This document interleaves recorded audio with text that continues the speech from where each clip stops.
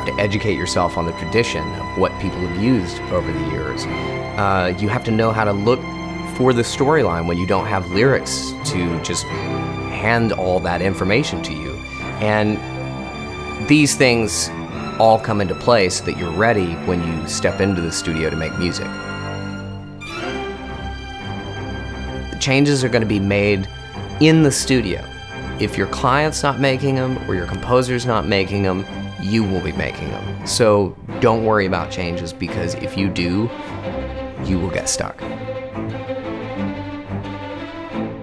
Trust yourself, because your client, your producer, your composer, you have nothing to prove, because they've all deemed you qualified to be on that podium conducting. Everybody's got their own way of getting notes on a page, and everybody's got their own way of getting there. My name's Harlan Hodges, and this is how I do it.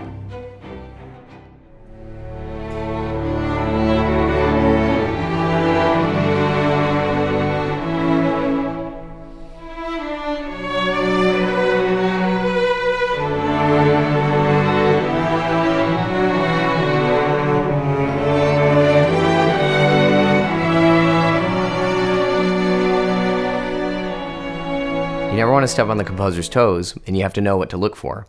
And you're going to be dealing with melodies, instrumentation, voicings, and storyline. When your melodies come into play, you've got to look at the stylistic way in which the composer, the artist, phrases and where he accents things in his long line. So you want to interpret those and use them and build off of them when you're writing your own melodies. Generally, the instrumentation they hand you, you don't get to choose. So you want to find how you can most effectively use that instrumentation to enhance the melodies. The storyline you may not have talked about previously, so you have to essentially make up your own storyline that you hope mimics what the composer's intent was. And finally, with your voicings, on a more technical side, a composer will generally hand you structures in their voicings that you have to understand how to fill out, how to create space, how to add to the texture in whatever way might be necessary to get the piece across the finish line. I think, like, yeah, it might be kind of fun if we went 116, 117 to go dun dun dun dun dun dun dun dun dun dun dun, and then in 118 and 190 to be just to build that, you know. Let's try that. One of the key factors in music making is the question, will I be heard? And as a orchestrator, one of those ways you can guarantee you're going to be heard is if you put a lot of people on one note, a unison or an octave. Collectively, you stick that many people on that kind of structure and it's going to poke through the texture. When it comes to voicings, a lot of times when you write a triad even, you may have this close voicing thing going on, but one of the techniques I use a lot of is drop two, which creates a little bit open space where there may be a melody you're trying not to rub up against or blur or create any kind of confusion about what's supposed to come through the texture at that particular moment. Because when I take that structure and move the second voice from the top down an octave, it creates a totally new, open, light texture for the melody to shine through.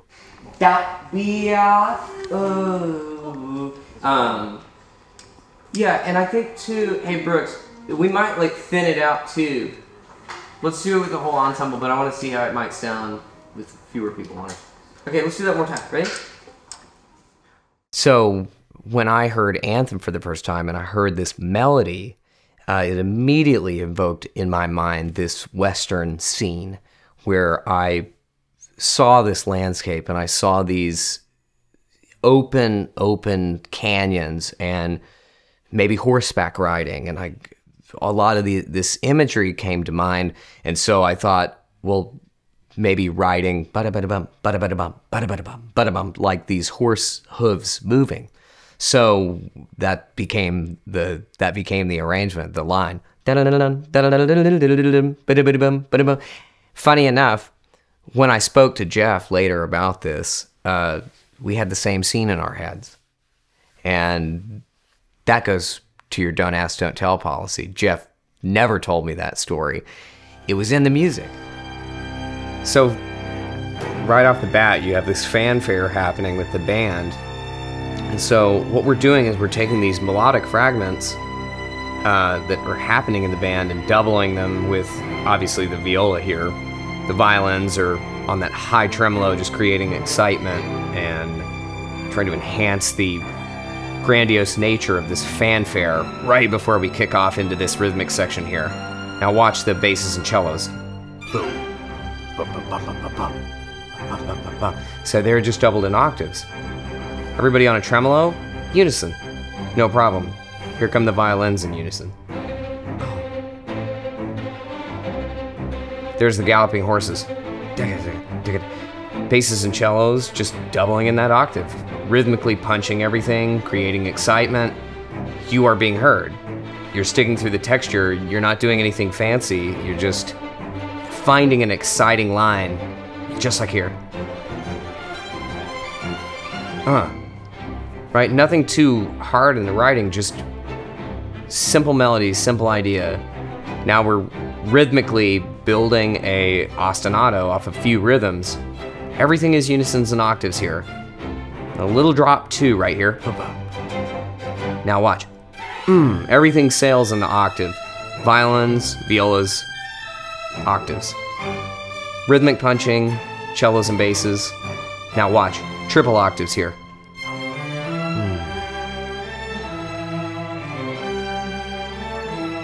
Cellos have joined in that triple octave.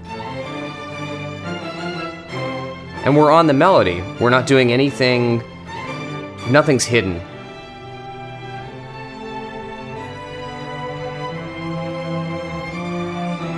A little bit of a relaxed moment here.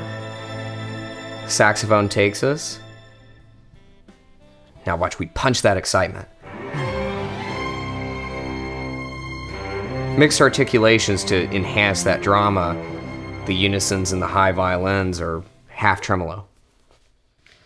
When you're talking about storyline, one of the funniest things that happened when we were writing Anthem and I was arranging was when it came to this horseback riding thing that we kind of came on months after it was written, is this, you know,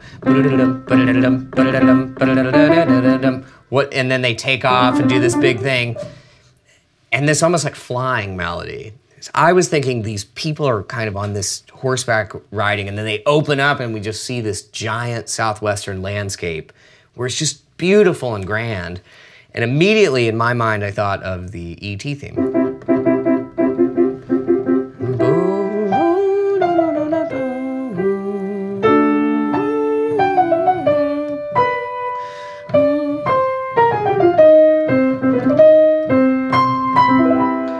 So what makes that melody so special is orchestration.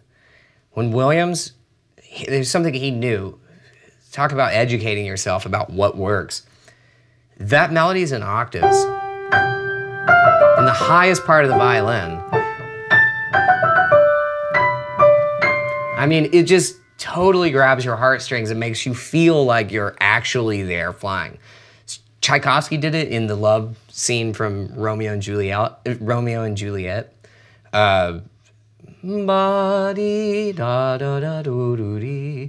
Just, there's something about that in the high violins. And so that worked for us, you know, when we came around on that melody for the second time. Right in the exact same range. To evoke that same feeling of just grand kind of flying or almost weightless feeling. And so it's funny that we both had come to that conclusion only months after did we find out that we kind of had a similar dialogue in our head.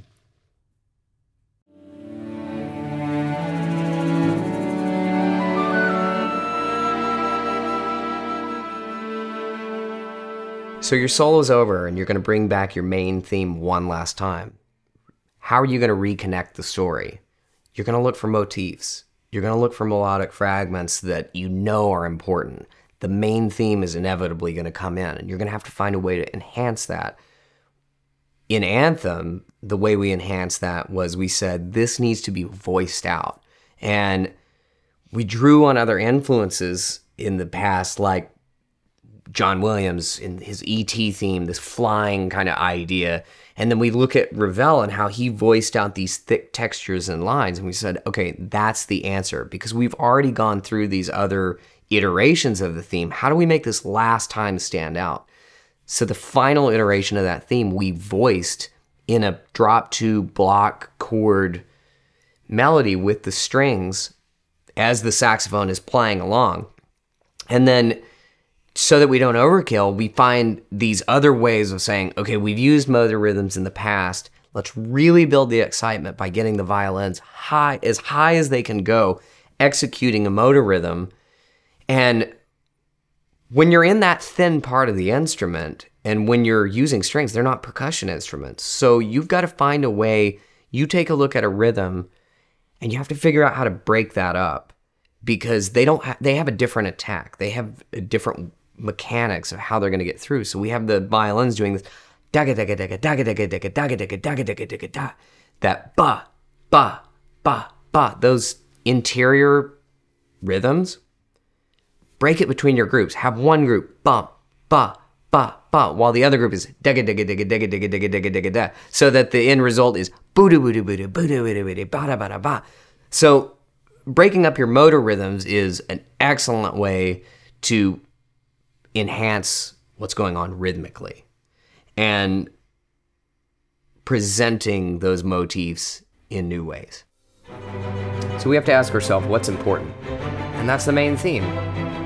So we build into it, we've reused a fragment of this final iteration, and now it's fully harmonized. In a drop two, just like Ravel, and then you take things like John Williams' E.T., you know how he uses the octaves there, cellos, violas. He knows how to utilize those voicings and utilize those things to give the theme importance. Creating motor rhythms that enhance the drama. It shows excitement. It shows that we've gone somewhere. It's a glorious thing that we're reiterating this theme for the final time.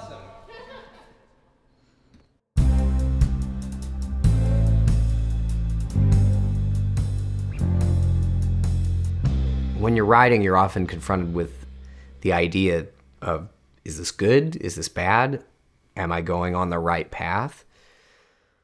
I think outside of that gut intuition, you have to kind of be tuned to the same frequency that your composer is tuned to. So if they're handling a melody a certain way, you're going to have to handle the melody in a very similar way. You're going to have to find those things that they naturally do, the thing that's a part of their craft, the thing that's a part of their artistry. You're going to have to find ways to grasp those concepts internally and put those concepts into your writing so that it doesn't feel disconnected. It doesn't feel like two composers. It feels like one composer. And then the arranger comes in and you have to be the same voice as your artist. You can't let them down by following your own intuition blindly. The biggest thing is ask yourself, is this a good idea or is this a bad idea? And if your radio's tuned to the same frequency as the artist, you're gonna know how to pick an idea, build a climax, transfer those ideas between the voices, you find a motor rhythm, whatever it is, that you guys can all climb to that same place together.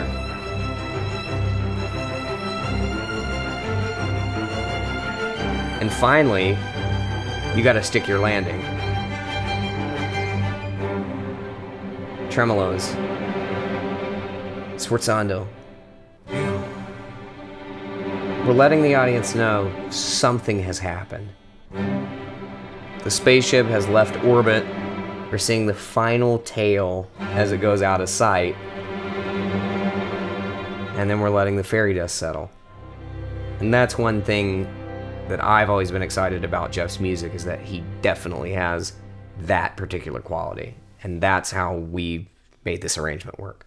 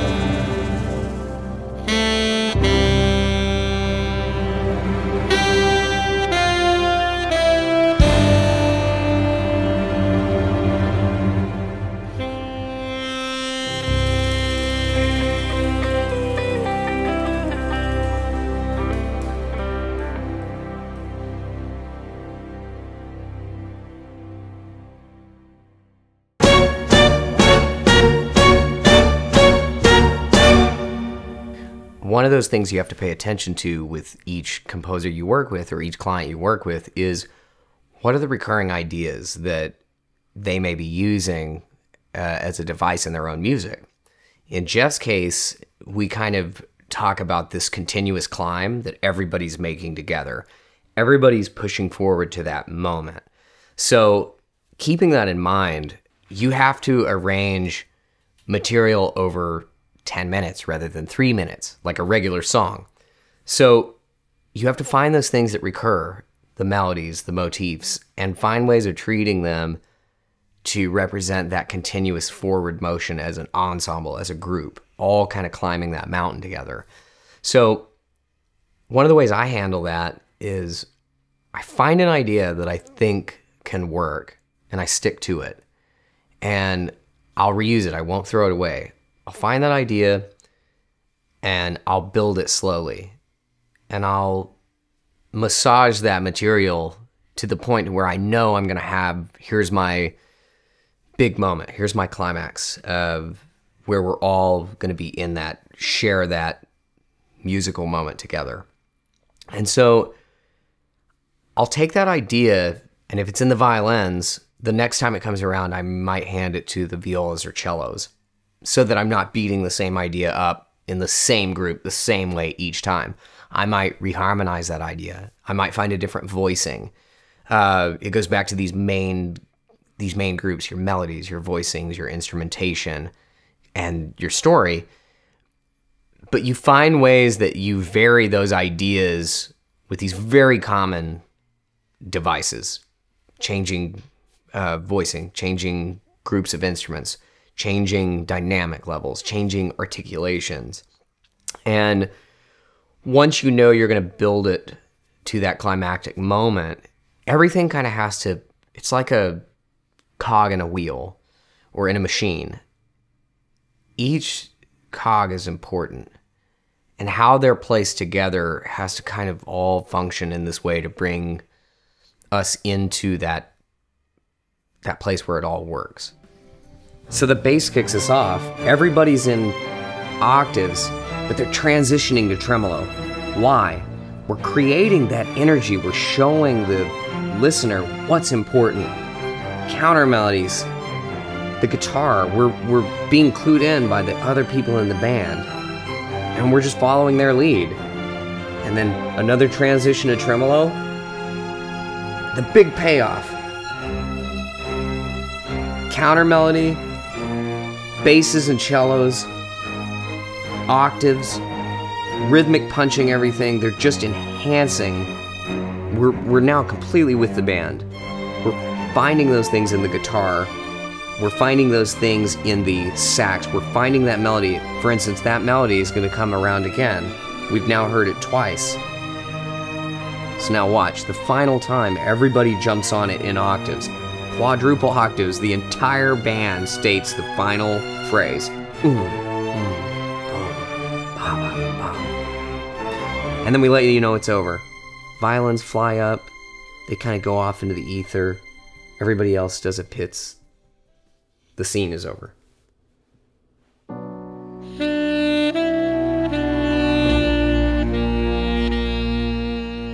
So in Prudence, one of the things that Jeff handed me on the lead sheet is this cool chordal with a Q, voicings.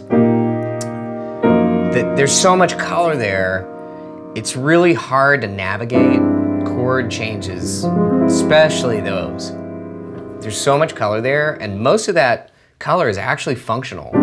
So, you know, it's really hard to know how to work within that because you have to stay a little bit vague. So using fourth or chordal voicings or quintal voicings, it's a good way to kind of weave in and out of those functional harmonies. So Jeff's lick is ba da da da da do do dee do do do do do, and that big color chord ba do da dee da da da da da da da do da da da dum. So the way I handle that is voicing out these kind of shapes. A lot of them are already in the piano part, but finding different interesting ways to work around that, especially on chords like this. Whereas if that's in the piano and it's fixed, a good way to navigate around that, just straight up fourths, a big fifth in the bass, so that we are complementing what the piano player is playing. He's playing that, we're playing this. It's just this beautiful, colorful palette of stewy awesomeness. So on the second phrase, we kind of migrate away from that and start doing a counter melody. So while Jeff is do da da da da da do dee dum, we're going da da dum ba dum ba ba bum. So a combination of the fourth and fifth voicings along with what they're already doing is a really great way to navigate really colorful passages when you don't necessarily want the functional harmony in the strings. Ask yourself, what am I hearing? What kind of voicings am I hearing? How can I enhance those? We're using chordal voicings here because the clear choice for me was I want to add a sense of air, dimension, instability, a little bit of blurred definition. So the music that was handed to me had a very, very particular fixed idea, and the next choice is double the melody. Find those fragments, follow the clues, try to spend time with the arrangement so that you can clearly answer where's the focus, where am I leading, where am I following, what am I hearing?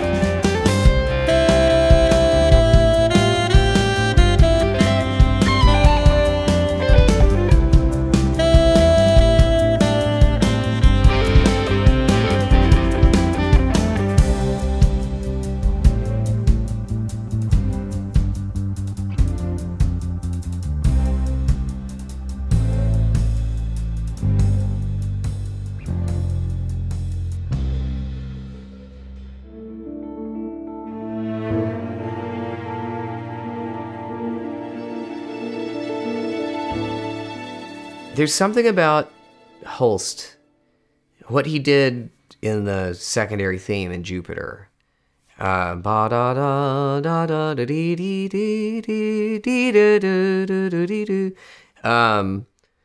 There's never anything over an eighth note there. And it's one of the most transcendent musical moments in Western music. How did he do it? There's something about repeating. Here's what it is. It's your use of voicing. It's your use of dynamics on the builds. Not letting the cat out of the bag too soon. It's saying, I've got this great thing happening, even if it's simple, and you do it, and then when it comes back around, as a second iteration of that theme, you add dynamics. Another way of adding dynamics is add more people. Instruments add up, so add more people to the orchestration. If you're working with woodwinds and brass, the third time it comes around, hold your brass back until that moment when everybody's on it and everybody's in sync. And a build doesn't mean more notes. A transcendent moment doesn't mean more writing. It just means having the intuition to know what's necessary to really get the most clear and simple core of that idea out. So when we were talking about, what influences do you draw from? All this stuff, Jeff's music, I've repeatedly talked about how he has this very traditional European spirit where like the meat and potatoes really is there. In the classical tradition, it feels so many of these melodies are from the classical tradition. So when I heard New Guards and I knew we were repeating the same phrase over this do da da dum ba da do dee da da do dee dee dum, it just builds and builds over 3 huge long phrases. And immediately what came to my mind yet again was going back to this Holst, like Jupiter, this middle part from, looking at the score, the violins in unison with the violas in octaves. They literally... And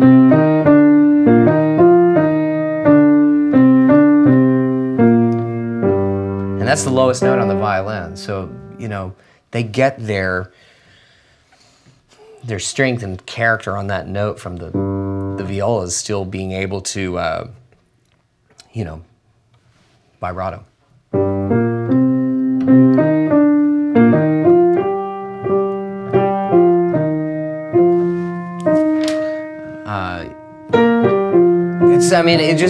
It's this beautiful pastoral thing. And voiced out, you can take that, that same line. Oh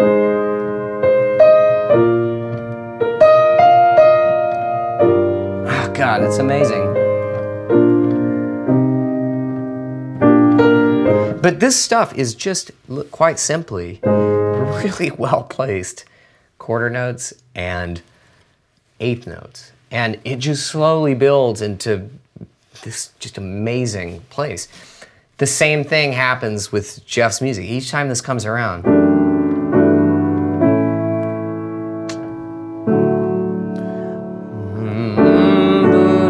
it just continues, and I immediately thought, wow, I'm Holst.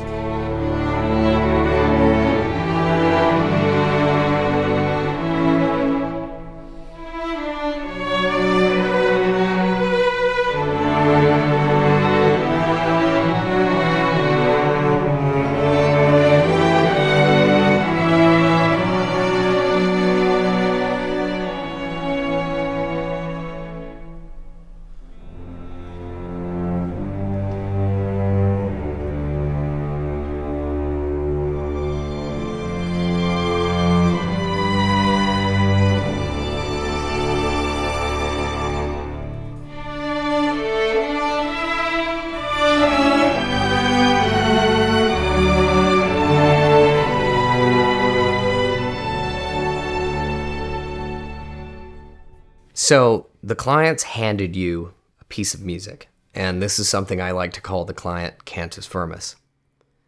Back in the day, when everybody was learning how to write counterpoint, they would give a fixed melody. And then you would do these exercises where you would write note against note. Sometimes it would be in the top voice, sometimes it would be in the lower voice. So I like to call this the client cantus firmus. They've handed you a fixed melody. And what do?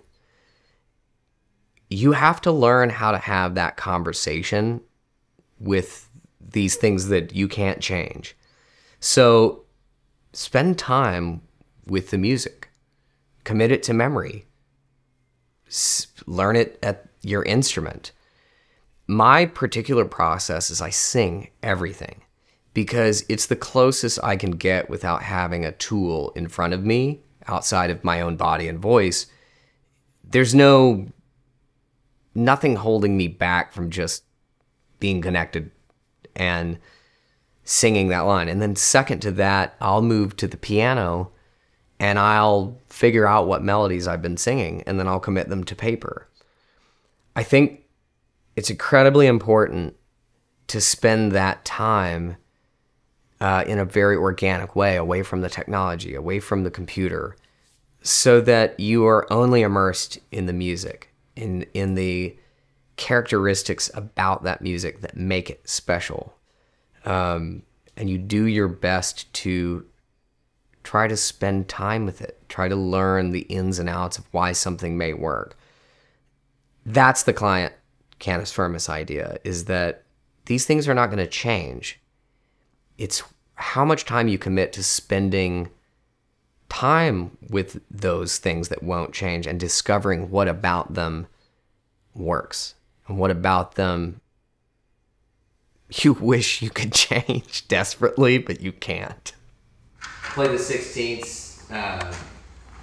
Yes, D flat, 116. E flat, 117, D flat again. 118, 119 is E flat, and then play the octave. When you're talking about what the client hands you, oftentimes you're not necessarily stuck, but they're going to hand you something that's challenging you or stretching you.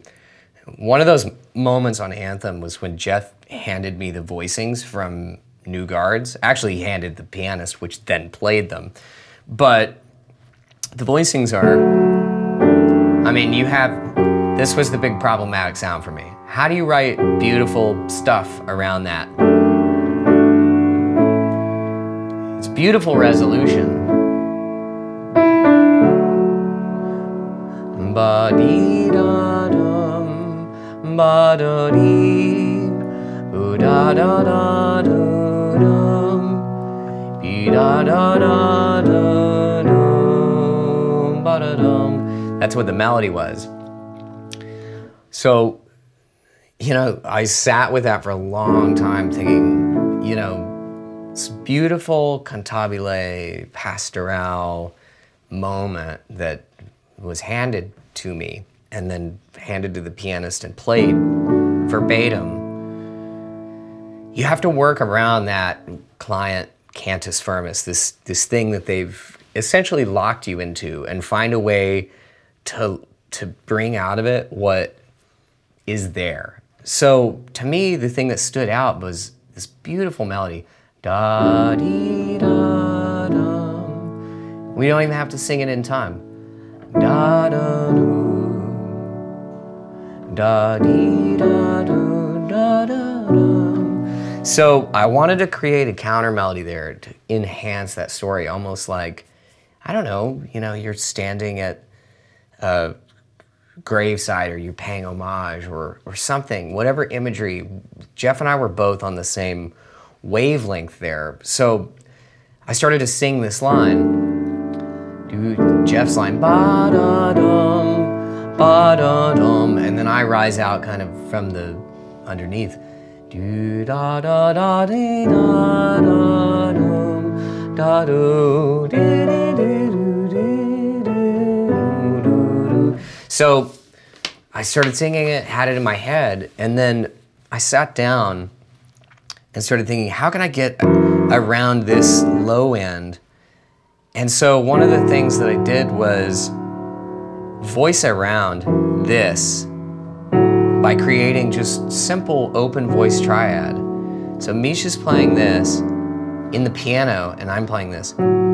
So together it all sounds like this.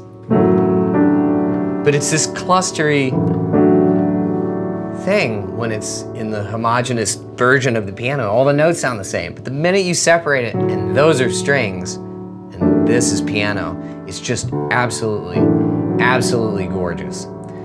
And so Jeff, do-da-dum, boo-da-da-da-da-da-da. And all this was written at the piano, just sitting, chording, singing the lines, da-da, open voicing a triad.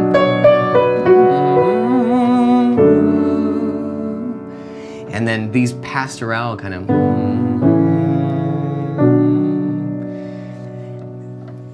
you know, it all starts here. This is where it all comes together. Those moments that are particularly special, or you have something to say, you have to sit down and get in this intimate space where you can find your answers, because they're definitely there, but you have to spend the time searching.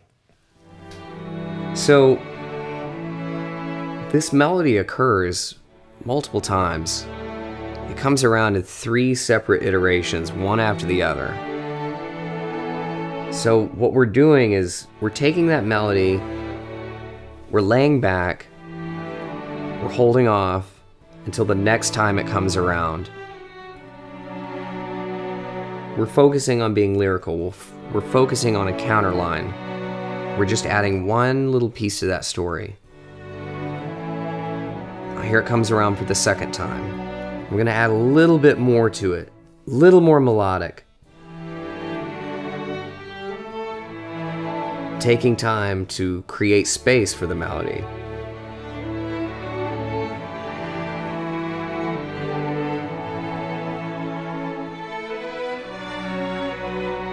Now the story's continuing.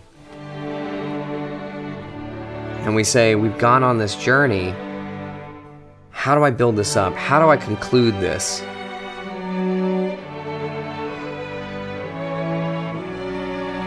One of the most effective ways to do that, high use of the violins, a beautiful, grandiose thing, that moment when it all comes together.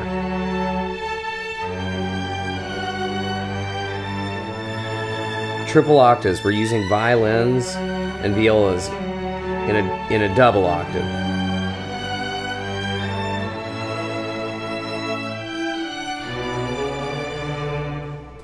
Stating the melody one final time, all octaves.